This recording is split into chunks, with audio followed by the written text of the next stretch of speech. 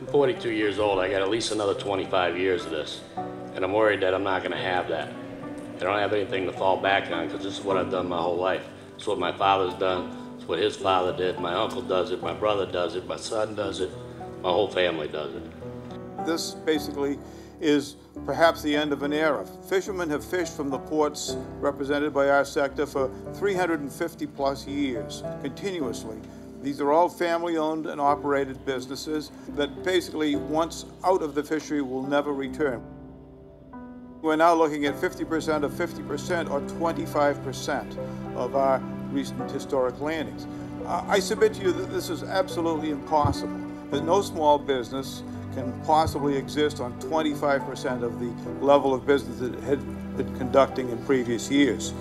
I spend like 240, 250 days a year on the ocean. And I come in this year a couple of trips and we're not making a paycheck. And I'm catching as much or more fish than anybody around me. So I'm working hard for it. I come in, I turn around, I go back. And I didn't used to come to these meetings because I figured you guys was here taking care of this end. And I was back there working, trying to make a living. And I figured somebody was looking out for us, but apparently not, and that's why I'm here today. I got the most invested than anybody in this fishing industry. I employ at the moment close to 300 fishermen. I have invested over $50 million into this business. If you people take that the wrong decision today, and you cut these yellowtails to 500 metric ton, it's going to be one survivor standing up. Me.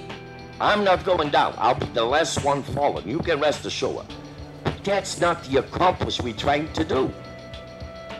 Some of these people in this room, they are in their last leg. You pull the plug here, they're gonna fall. I have no idea what we're going to do with this boat. I'd probably sell it, I think. I mean, I've got enough fish to last, as I said, another 6 weeks maybe. And then I have nothing else I can do with it. It's costing me $1,000 a week. Now it just basically is draining the family finances. It doesn't make any economic sense. What's the agenda here?